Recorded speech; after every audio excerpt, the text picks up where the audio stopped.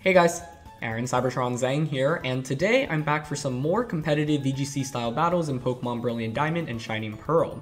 In my last video, I recreated the 2009 World Championship winning team, which I've linked down in the description below, and played a couple of games with it. So I'll just be playing a couple more matches with that team, which I've linked down as a PokePaste in the description below if you want to try it out yourselves. Note that the team is definitely not fully optimized in terms of its EV spreads, but I just wanted to stay true to the original material and get all the Pokemon and their moves together in game. So yeah. Thank you so much as always for watching all of my content, especially the BDSP content. I hope you've been enjoying it. If you do, please share support by leaving a like in the video. I'd really appreciate it. And question of the day, I'm curious how you would just generally improve BDSP, whether it be from the casual or the competitive side. I think for me, I know they tried to stay very true to the original games, but I really wish we had like an online ladder. It would just make things a lot more convenient. And if not, it would be interesting if you could have like multiple people in one union room, although I guess that would actually be kind of difficult if you're using the same code as someone else and you're just trying to find that one person. But it would make finding matches a little bit easier. So those are my opinions, but let me know yours in the comment section below, and let's get started. Alright, our first game of the day, and we've got Kangaskhan, Latios, Arcanine, Togekiss, Nidoking, and Azumarill. Lots of cool stuff here. Togekiss plus Azumarill, I feel like we've seen a decent amount of recently. Kangaskhan has probably been the Pokemon that I have the worst record against in BDSP. I feel like I have a sub 50% win rate against it, so hoping we're gonna get a win against it here.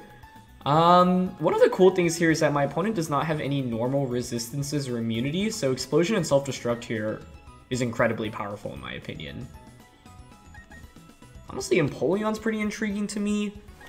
Salamence's Intimidate, not really that valuable. I also have to worry about Ice Beam from Nidoking. I guess Nidoking can also Earth Power Empoleon, which isn't great.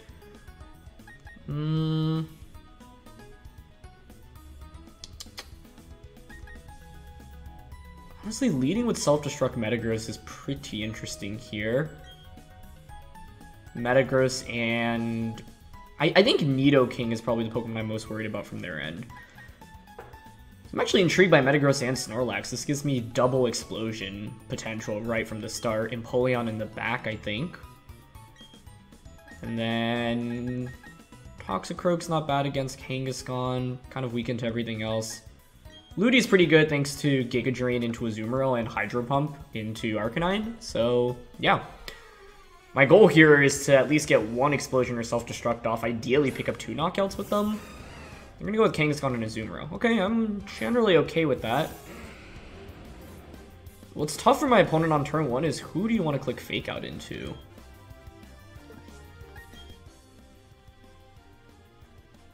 I'd Fake Out Snorlax. I want to just protect Snorlax and Self-Destruct so badly. I don't think it's a terrible play, but the issue is, I guess, if they Fake Out Metagross. What's my alternative? Just Meteor Mash? Could just Meteor Mash into Azumarill and Double Edge into it as well. That might be the slightly better line to take here, I think. They did Fake Out into Snorlax, so the play I was talking about could have worked. Okay, Meteor Mash connects. I would guess it's a Belly Drum right now. That's a lot of damage from the Mash. Enough where now, like, Azumarill's basically going to get knocked out by one more hit, right? If they Belly Drum here. They're slower than Snorlax. Oh, interesting. Okay. Did not expect that. You would think Azumarill now would want to Aqua Jet. I would Aqua Jet the Metagross. Let's switch in. Or in this position, we just go for Meteor Mash and Double Edge. I'm honestly okay with that as well. And Kangaskhan switches out. Oh, maybe into Togekiss? Yep. And they protect. Okay, that makes some sense to me. But, what does this mean?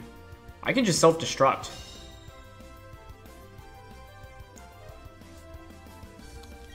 I'm gonna Meteor Mash here into Togekiss. Actually, I'd rather target Azumarill on the off chance Togekiss protects. And just go for a Self-Destruct right now and try to look for a double knockout potentially. Yep, so there's Follow Me, okay. Main question is where's Aqua Jet from Azumarill going into? Oh, they're not even... Wait, they're not Aqua Jetting. Okay, then I didn't necessarily need to Self-Destruct there, but I'm fine going for Self-Destruct because the assumption was that they would Aqua Jet into... my Metagross. Metagross would faint, and then Self-Destruct would knock out the Azumarill. So, not what I was expecting, but I'll take it. Okay.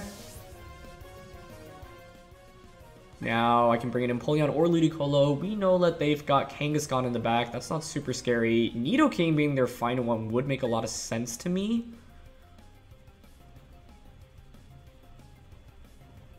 So would I rather bring out Ludi or Empoleon? I think Ludi... Well, Ludi gives me a Fake Out, I suppose. Yeah, I'll bring out Ludi, actually. And I expect Nidoking to be the final one, but let's see. If I just went Double Edge there, I think the game was just over. But that's okay. I think Self-Destruct was the right play. Oh, it's Arcanine as their final one. Okay. That bodes well given the Empoleon that we have in the back. I think that actually cleans things up pretty nicely for us.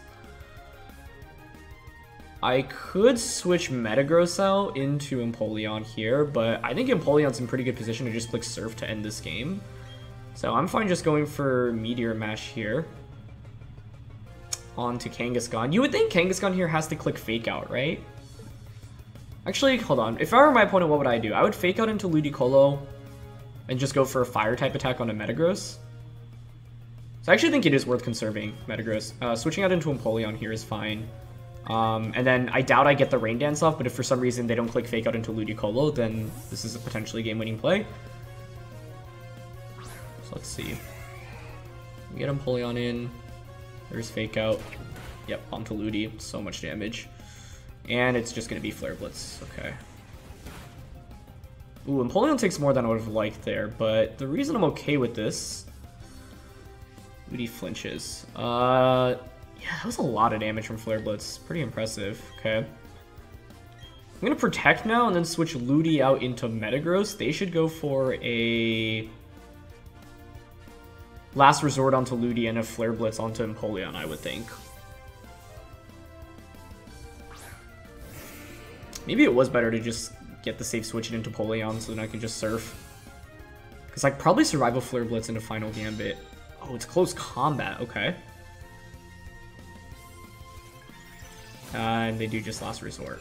Yeah. I've got Explosion now. Does Explosion win me the game? Like, what I want to do is switch into Ludicolo here. I could Earthquake as well. See, I think what I want to go for here is hope they don't Protect. I bring in Ludicolo, Explode, knock out Arcanine, and then we survive a Last Resort from Kangaskhan and Surf finishes it off. The alternative is to Earthquake, but the problem is if Earthquake does not pick up the KO. Okay, I'm down for Explosion. This is just a fun team. You don't really get to use Scarf Explosion very frequently, so let's give it a try. I'm gonna bring in Ludicolo to sacrifice it. They're not gonna Protect any Pokemon, so once again, that's good. We know Kangaskhan obviously does not have Protect. And hopefully that KOs Arcanine. Beautiful, okay. So now it's just a 1v1, and we know that their only attack on Kangaskhan is Last Resort. And my Empoleon's max HP, so I don't really expect them to be able to pick up a KO with Last Resort, but I guess we'll find out. And then I just click Surf here. Okay, so get Empoleon in. And no reason to go for anything inaccurate, Surf's always 100% accurate, so let's see if Empoleon can tank a Last Resort here.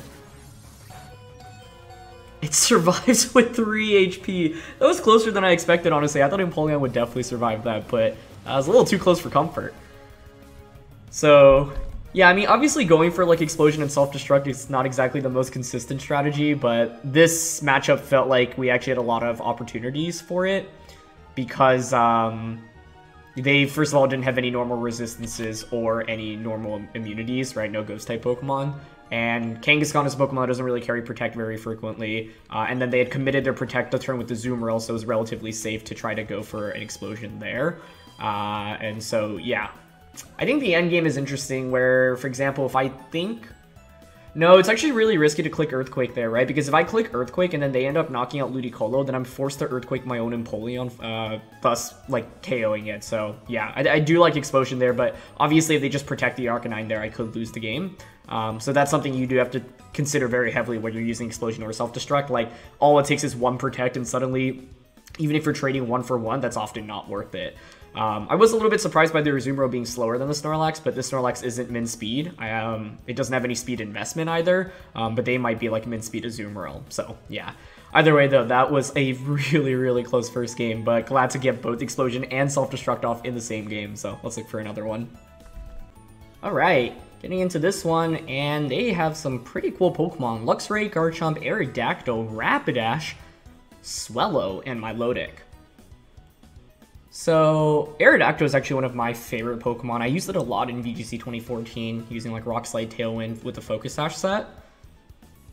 Garchomp, you know, and Milotic have always been really good in VGC, and then Luxray got to shine a little bit in Sword and Shield, but more as like a gimmicky, like fun Pokemon rather than like super competitive.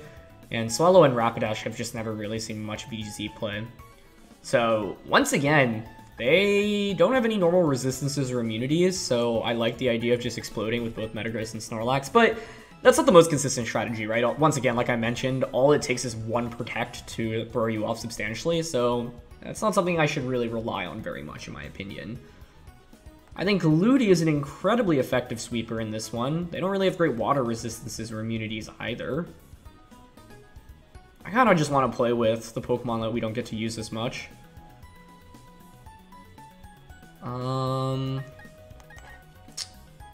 Okay, I'm down for a Ludi and Empoleon lead here, honestly.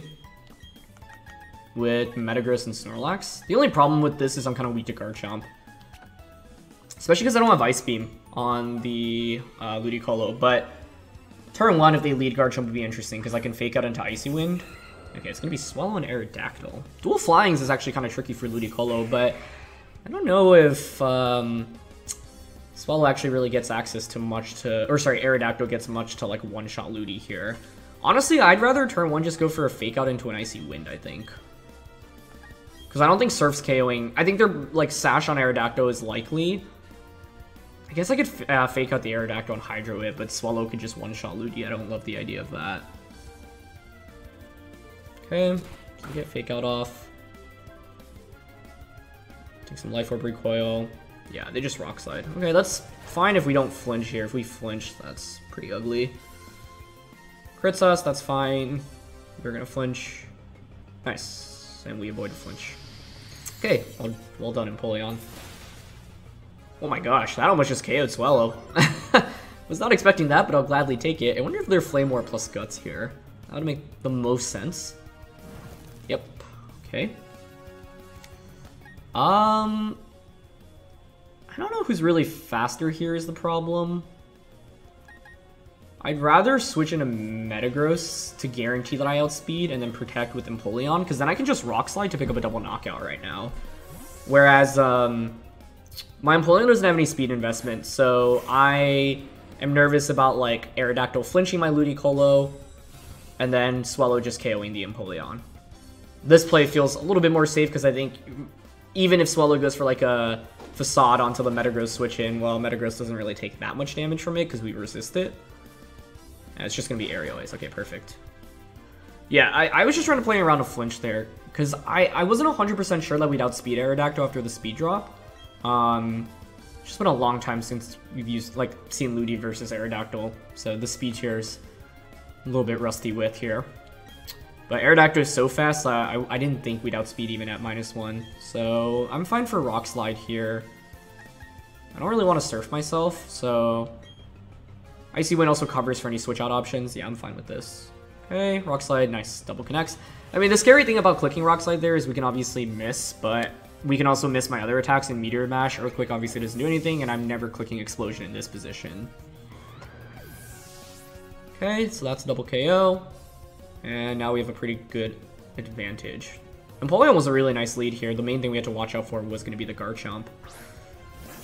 Okay, there's Rapidash and Milotic. Cool. So, Ludi's looking pretty good in this endgame. I can also just position myself for an explosion at this point, so I'm going to switch out into Snorlax here. Actually? Yeah, I think it still gets a switch. Going into Snorlax here, and honestly, I don't even mind surfing. One thing I didn't mention is that I actually shouldn't have Icy Winded last turn because my opponent could have switched in Milotic and gotten a competitive boost. In fact, Icy Winding in general in this match was maybe a little bit risky. Because Milo with the competitive boost would actually be kind of annoying to deal with here. Okay, they're going to Flame Charge, but yeah, Rapidash unfortunately just isn't exactly the best Pokemon in VGC because it just doesn't have a very deep move pool, and it's relatively frail, so there's just a lot of other fire types that can often do what it wants to do, but better. Miracle! Oh, that's actually really cool. Nice. Yeah, I feel like my opponent just didn't have too much damage, and we also had more bulk than them. So it's like when you have more bulk and more offense than your opponent, it's obviously really hard to win the game. At this point, Ludicolo wins the game by just coming in and getting a Grass Knot off, so just gonna look for the free switch in into it. Snorlax takes that Ice Beam like a champ. And I'm trying to surf the Snorlax to put it in Cuss-Tap barrier range so we can Cuss-Tap explode. And I think after Double Edge we should be in range. Oh, Double Edge actually almost just gets the knockout there. But yeah, now we're definitely in range. So, always fun to end the game with the Self-Destruct, and we'll just protect here. I think like this is a common case of like my opponent using some really cool Pokemon, right? Like Aerodactyl, the Swellow, the Rapidash, like they're all neat. The problem with Pokemon like, you know, Rapidash and Swellow, those that they're unfortunately just really, really frail. And they often don't really deal enough damage to justify their usage in like a doubles format as well, right? So it's like in Pokemon you can always make any Pokemon work, and they were using, like for example, the Swellow set I think makes a ton of sense. If you're trying to make Swellow work, that's exactly the set I'd be running. But it's tough for them because as you can see, like, you know, they just took so much damage, and Pokemon, yeah, it was really looking to just get like one big knockout. If you know, just blow an attack into a Protect, and I can just easily knock you out, right? So yeah, I think if anything, Garchomp there would have been made the matchup a lot harder for us, and the fact they didn't bring it made things easier for me, right? So if you have Garchomp over Rapidash, for example, then you can at least bring in Garchomp to sweep later on, or Garchomp Aerodactyl lead with Milotic in the back and Swellow as the fourth, I think could be really scary as well. It's obviously hard to read into an Icy Wind, especially on turn 1 of the game, but like had they switched in Milotic just on turn 1 immediately and I activated competitive, I actually would have been put in a really difficult spot. And then like my Ludicolo would be my best answer to deal with the Milotic, but then they have Swellow and Aerodactyl, so it's like I'd have to KO both of those before dealing with Milotic. But since they had led both and they didn't switch in Milotic and we got the knockout on both, it just opened up a really easy end game for Ludicolo. But that game could have gone very differently if Milo just switches in on turn 2, and that second Icy one was a little bit careless on my end, so I don't love that. So yeah, I think, you know, from my opponent's perspective, they could bring Garchomp, they could switch in Milotic, and just those two small adjustments could actually drastically change the outcome of the game. But yeah, let's look for another one. Alright, I left the room and came back and it was actually the same opponent from the previous match, but they've got a completely different team, which is really cool. So Crobat, Togekiss, Typhlosion, Torkoal, Sableye, and Feraligatr. I'm going to have to recreate the team that I used way back in VGC 2008. I don't even fully remember it, but it did feature a Typhlosion. It was like Icy Wind support from Vaporeon with Typhlosion and Eruption. And so I actually have like a really, really fond spot for Typhlosion here. So it's really cool to see my opponent using it. They do have a Sableye actually, which means I can't Self-Destruct or Explode nearly as easily. Manual Rain Dance feels really powerful here. But after seeing the Crobat, you know, I got taunted by a Crobat to prevent Rain Dance the last time I went up against it, so that might be a little bit tricky. I really like their team, especially because I don't have great fire resistances or immunities. Maybe Snorlax is decent here. I'm thinking Salamence Snorlax with Ludi and Empoleon. The reason for this is I think Snorlax here is going to be really bulky, so it's going to be relatively difficult for them to knock out. Salamence's goal is to primarily set up Rain Dance so that my Ludicolo can sweep in the late game. They're going to go with Togekiss and Typhlosion, okay. So I have to worry about Dazzling Gleam from Togekiss as well as just follow me. Now, my Snorlax does have Earthquake, which I actually feel like is pretty valuable for us here. Gleam is pretty scary, but I can obviously switch into Empoleon, but I don't want Typhlosion to just get a huge attack off. So turn 1, I'm okay going for a Protect into an Earthquake. This way, on turn 2, I'll feel a little bit better about potentially switching Salamence out into Empoleon. That's the play I'm looking for right now, but I think Snorlax is never in immediate danger of getting knocked out here on turn 1. Yeah, they are just Eruption. I was curious if it was Choice Scarf Eruption or not. Okay, but Snorlax takes that pretty well. We only took 67 damage, and okay, Yawn, very nice. That is not a good move for us to see. But ultimately, I still feel pretty good about this turn 1, right? I get a ton of damage off onto Typhlosion. I don't really take that much. Now Typhlosion can't really go for really anything as easily. But the question now is, do I actually even want to switch out Salamence? Because they could just, you know, bait me with Yawn once again. It's actually tempting to just go for a Rain Dance. Or Draco here, honestly. Draco into Typhlosion and then switching Snorlax out into Empoleon doesn't seem terrible. And they switched Typhlosion out. Okay, that works for me. Into Crobat. Empoleon now is going to be in a really good spot going into this next turn. I can even just go for Rain Dance into Surf. I think the main tricky thing with my opponent being Yawn Togekiss is I don't have super good damage into it, so they can keep yawning every turn, essentially. And that makes the game harder for me. The reason I didn't Rain Dance there immediately, by the way, is because I was like, oh, well, they can just switch in Torkoal and change the weather, and so it'd be kind of a waste, and I didn't, given the lack of Follow Me on turn 1, I felt like that was a good position to go for it. Okay, they're going to Gleam, that's fine. I think now what I can do is just Rain Dance. I wonder what their last Pokemon is. It being Torkoal does make some sense to me. Don't mind a Rain Dance here. Into a Surf, honestly. I think Salamence has accomplished what I've needed to if it gets the Rain Dance up. So the downside is that Crobat maybe just finishes it off with the Brave Bird. I don't know if Crobat gets the knockout because this is max HP Salamence. So we'll see. If it doesn't get the KO, great, I get Rain Dance up. I will probably knock my own Salamence out if they don't do it with the Dazzling Gleam from Togekiss, but then we set ourselves up for success because then I can just switch in Snorlax or Ludicolo. The downside of Typhlosion is that it just doesn't do very much. Okay, they're going to Tailwind though, that's really strong, into Gleam. This actually means I don't get Rain Dance up, and that could be a pretty big problem for me. That would have been a reason to go for it previously on the last turn. But I still feel pretty okay about my game state because the thing I was going to say is that I think Typhlosion just lacks really good attacks outside of Eruption. Okay. So I think I'd rather bring Snorlax out first because Ludicolo is entirely too weak to Togekiss, and it's going to be Feraligatr. Very cool. Okay, so we know their final Pokemon's Typhlosion. The question here is, like, do I really need to Self-Destruct yet? Because I could get a Double Edge off first and then Self-Destruct. Problems if we're not in KO in range. I think I'd rather Double Edge Feraligatr here, Protect, and then hopefully be in Custap range and Destruct next turn. Okay, Feraligatr protects. It's a strong option. Covering for a Self-Destruct from my end, potentially, but this gives me... Okay, they Yawn here. That's interesting. That's a really good play.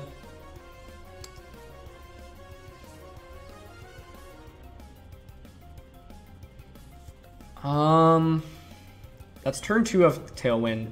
I think I just go for Destruct now, because you just protected. If we trade, then the endgame will be Ludi against Typhlosion.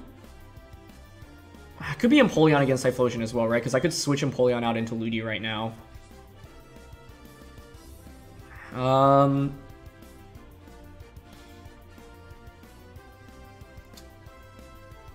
I'd rather have Ludi, I think. Okay, I will Self-Destruct here then. And go for... Surf is fine, can't miss. Covers for Typhlosion switching in. That's a greedy Sword Stance. Okay, I'll take it. But it's also a smart one, because I guess if I don't target Feraligatr there, I could just lose the game. And they're just going for another Yawn. That's actually perfect, so no flinch chance even. This should just be a double knockout now, I think. Okay. And Snorlax is going to go boom. This team is so fun with all the Self-Destructs and Explosions. Like, it's just... it's so hard to play against, right? You have to remember, like, Self-Destruct and Explosion are even weaker than they used to be. So you can just imagine how this was able to, you know, win the World Championships way back in the day. Okay, so we know their final Pokemon's Typhlosion. Now, Empoleon is going to fall asleep after this turn, which is obviously an issue for us. But I think I always just go for Fake Out here. I don't think Typhlosion can ever beat both of my Pokemon here. I'm just trying to think of every item combination it can have, but I'm fine going for Fake Out into Surf here. I think there's a decent chance this choice and it can't even protect here. And that, it might be the case, they didn't protect. But I think I'd always go for Fake Out because it's free chip damage anyway. If they have Protect and they go for it, then my, you know, Fake Out doesn't go up, then I don't take any chip damage, and I have 100% HP Ludicolo, and an Empoleon lets that, you know, 40% lets us sleep against the Typhlosion. And I just don't think Typhlosion can do enough damage to either of our Pokemon quickly enough. Even if you're Specs and you outspeed Ludicolo, I don't even know if the Specs Fire Blast gets the KO. But that was a really cool team, and, you know, you give my opponent kudos. They have a lot of cool Pokemon that they tried out between the last two games in Feraligatr, Typhlosion, the Swellow in the first game, and the Rapidash. So yeah, I feel like, you know, we just generally had Pokemon that were stronger and made it easier for us to like make plays overall. But Feraligatr with Swords Dance really cool. Togekiss with Yang, really good support as well.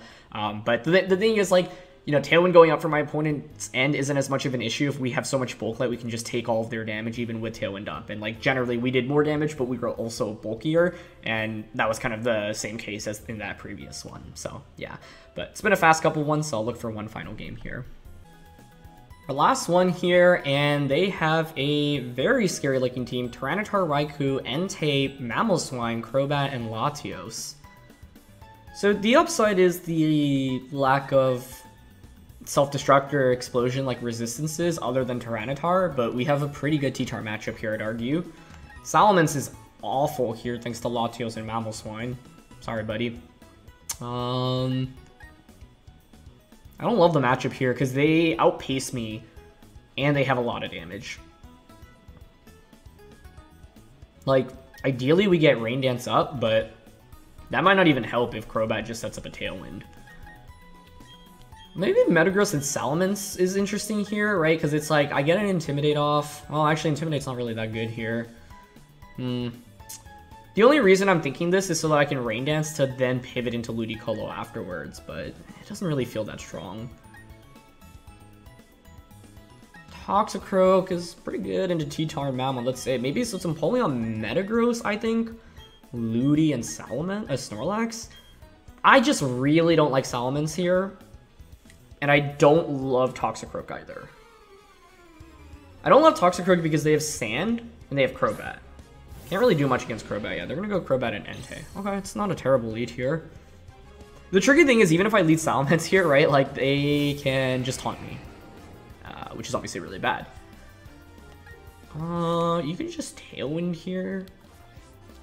I'm honestly kind of intrigued by the idea of a turn 1 Explosion.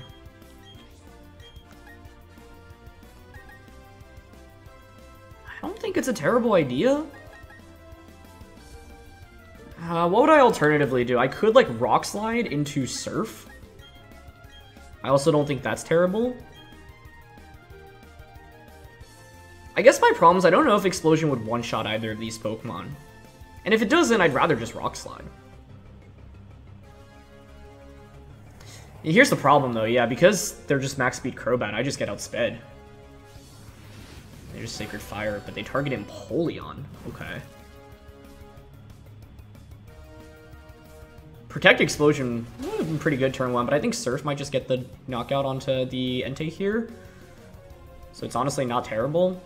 I should have considered the fact, yeah, that I'm not outspeeding the Crobat there. And I do pick up a double KO, so like I can just theoretically end the game with the Self-Destruct from Snorlax right now. Which would work. Or just switch Metagross out and explode with that. That also works. That turn 1 did not play how I expected it to, but it was wonderful for us. I'm sure they were reading into a Metagross Protector switch out, which I think is a very fair prediction to make. I guess the problem is now I gotta deal with Mamoswine. And Raikou. I could switch here.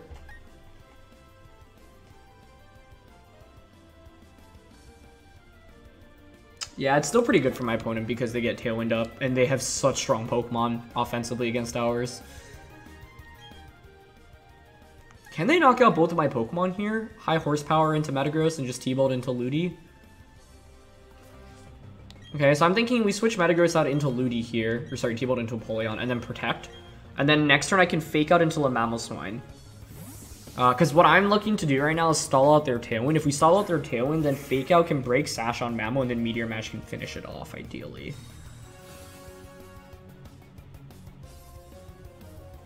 Okay, nice T-Bolt. Oh, that's Specs or a crit? Ah, that's really bad. But maybe they doubled up into that slot. I'm not sure. A double layer would actually be pretty powerful into Metagross, especially if you know I'm choiced. I think that makes it... Well, it's not over yet, actually, especially with Self-Destruct Lax.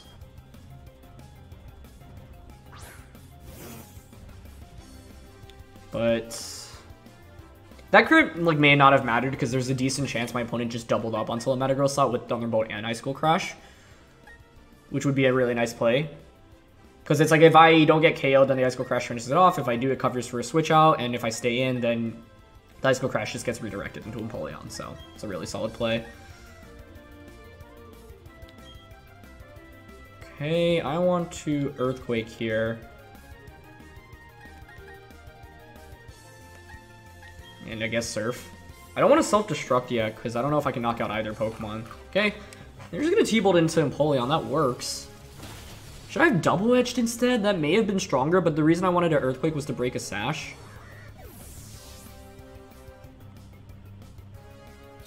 They're just going to Icicle Crash us, okay. It's pretty good damage. Oh, it's because your Life Orb. Okay. Ah, and we flinch. That is probably going to be my doom then. I don't really see how I can get out of it. That hurts. That hurts. Makes sense for them to just T-Bolt Metagross.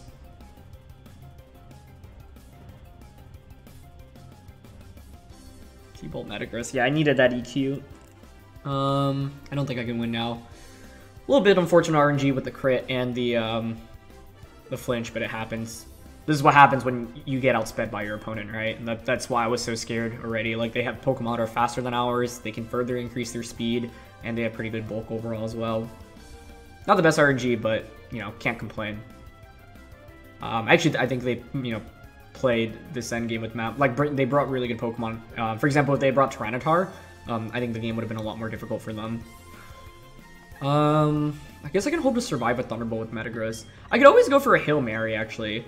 Like, protect Explosion here because you just don't respect the Metagross. Or you don't have enough speed investment and somehow outspeed you thanks to Choice Scarf. That shouldn't be the case. Yeah, they just correctly Thunderbolt Metagross here, though.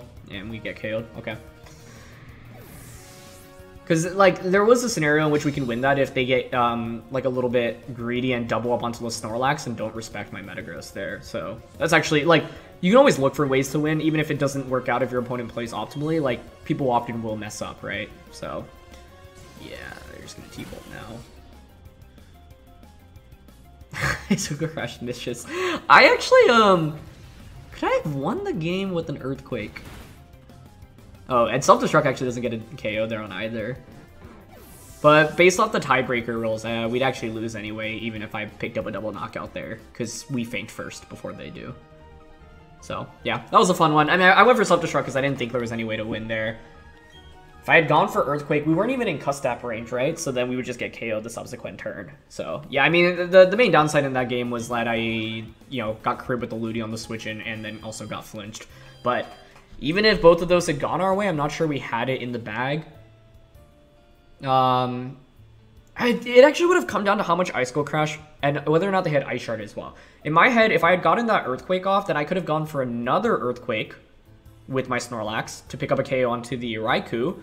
If your Icicle Crash connects, I don't know if that knocks us out. It's close. I feel like the first Icicle Crash did do enough, but I'm not 100% sure.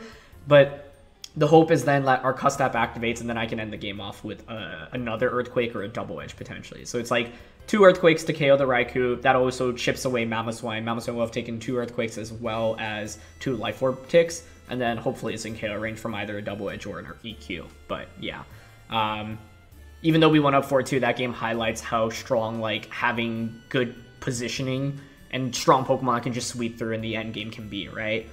Toxicroak could have been an interesting consideration there, just thanks to it having Focus Sash.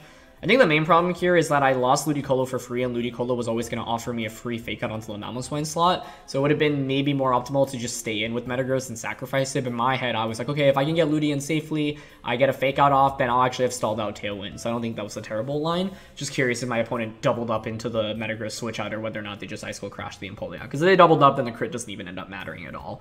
So I'm curious about that. And yeah, they played really well and cool team overall. So that's going to wrap it up for this episode. Thanks so much as always for watching. Leave a like if you enjoy. Don't forget to answer the question of the day, and I'll see you all soon.